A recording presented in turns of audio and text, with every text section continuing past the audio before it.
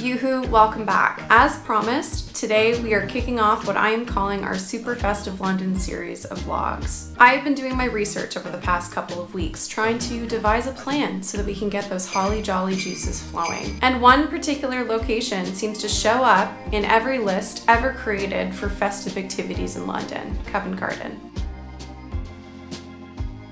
Covent Garden is pretty easy to get to from most places in London. From Canary Wharf, I took the Jubilee line to Green Park, backtracked on the Piccadilly line 3 stops to Covent Garden, and then proceeded to make the biggest London commuting error that I have made thus far. Covent Garden is one of the few stations that uses lifts instead of escalators to get passengers from the tube to the street. Well, not this passenger, because Michelle decided that she was going to be physically fit on this particular day. She looked at the queue of strangers waiting for the lift and said, "I'll take the stairs." She also missed this sign.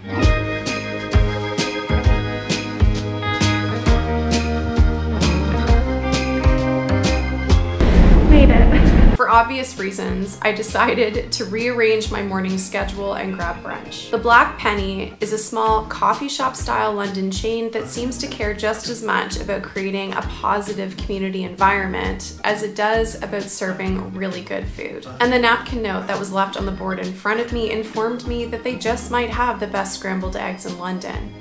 This was after I ordered my porridge. I love porridge because I'm that person.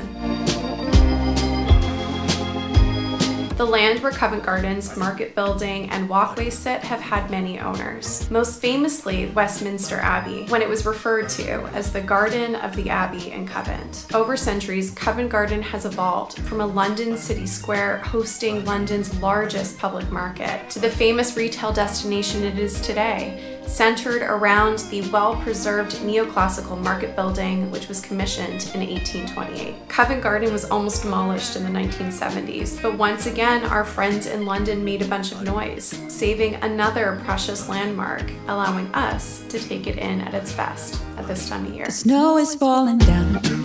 I've been longing for this Christmas, when everyone's around to share this holiday. Yes, it's a time of happiness, a time of joy, but now this year is twice as special, cause I'm hoping for us to fall in love in this winter wonderland. Chilling by the fire as I'm trying to get your attention, giving you a smile I can seem to look away. I might be crazy, but I think you feel it too, like a vibration right between us with a beautiful tune. Could we fall in love in this winter wonderland? Cold night, but warm inside. Already said a little prayer that you will stick around. Is this year I'm really hoping for a kiss under the mistletoe? As hours pass by, all the stars shine much brighter. Or is it just your eyes that have lit something in me?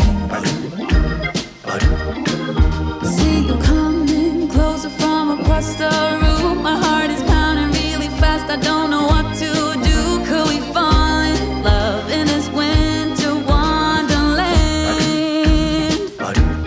There was a moment there when I was standing in the middle of the square, looking up at the 55-foot tall Christmas tree, thinking, the only thing that could make this more magical is if it was snowing.